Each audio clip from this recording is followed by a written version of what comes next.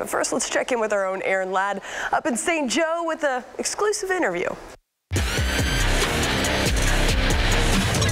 We're here at training camp in St. Joe, starting off hot. We got a special guest joining us now, somebody you may recognize. It's Chiefs wide receiver Skyy Moore. I want to ask you first, Madden ratings, did you see yours, and what do you think about it? I just saw it.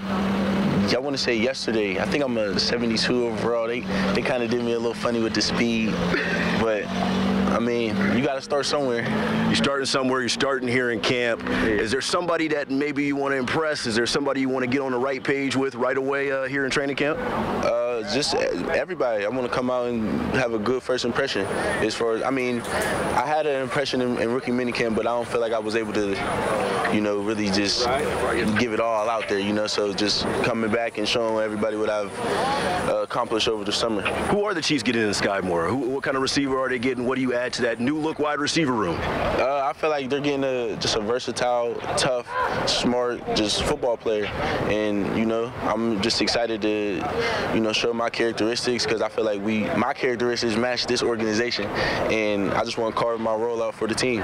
But you forgot all the stuff in a hotel room before you even got here, man. You played yourself. I did play myself, but hopefully we can get back on this racetrack tomorrow. We're going to have him in the team-issued gear from now on. Skyy Moore, appreciate the time, man, definitely. Yes, sir. All right, thanks, Aaron. We're going to continue to keep you posted on all things Chiefs throughout camp on your home of the Chiefs. Catch the latest news online, kshb.com, underneath that sports tab. All right.